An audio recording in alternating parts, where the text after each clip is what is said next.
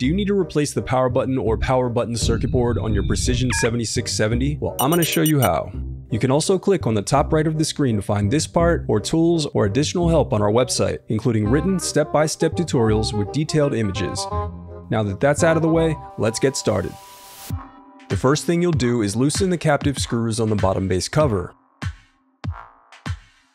Now use a plastic scribe to pry apart and separate the bottom base cover. Now before going any further, I recommend disconnecting your battery to prevent any harmful static discharge. I also recommend sorting out your screws as you take apart your laptop. It'll make it that much easier during reassembly. Next, disconnect the cooling fan cables. Now unscrew and remove the cooling fan heatsink assembly. Now unclip the locking tab to disconnect the power button cable. Then unscrew and remove the power button board. Now unscrew and remove the power button.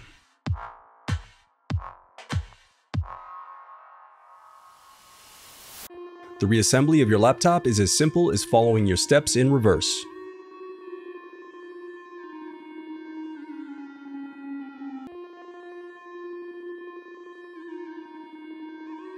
So before replacing your heatsink assembly, it's important to completely wipe away any old thermal paste from the processor as well as the underside of the heatsink. Now grab your new thermal paste and apply a small dot before you attach your heatsink assembly.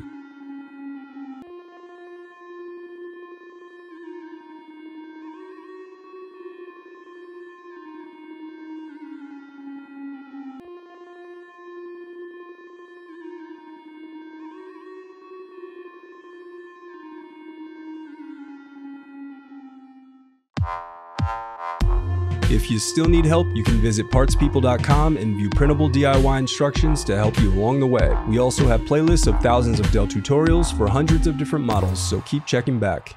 Thanks for watching.